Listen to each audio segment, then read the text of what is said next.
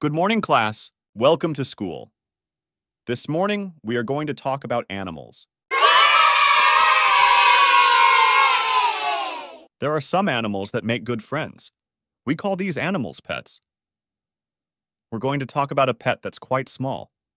Do you know what it is? A dog? A cat? A gorilla?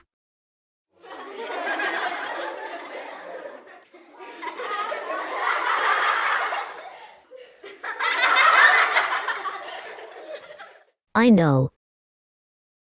A mouse. That's right. We're going to learn about mice.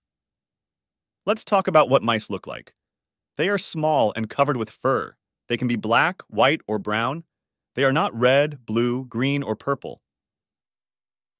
Mice like to run, jump, and play at night. They like to sleep during the day. They like to eat nuts, corn, and seeds. Mice that live inside use cotton and torn cloth to build a nest. Mice that live outside use leaves and sticks to build a house. Mothers can have 10 baby mice at one time. When they are little, baby mice will drink milk and sleep.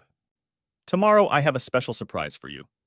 Tomorrow, I will bring our new class pet, a mouse named Buttercup.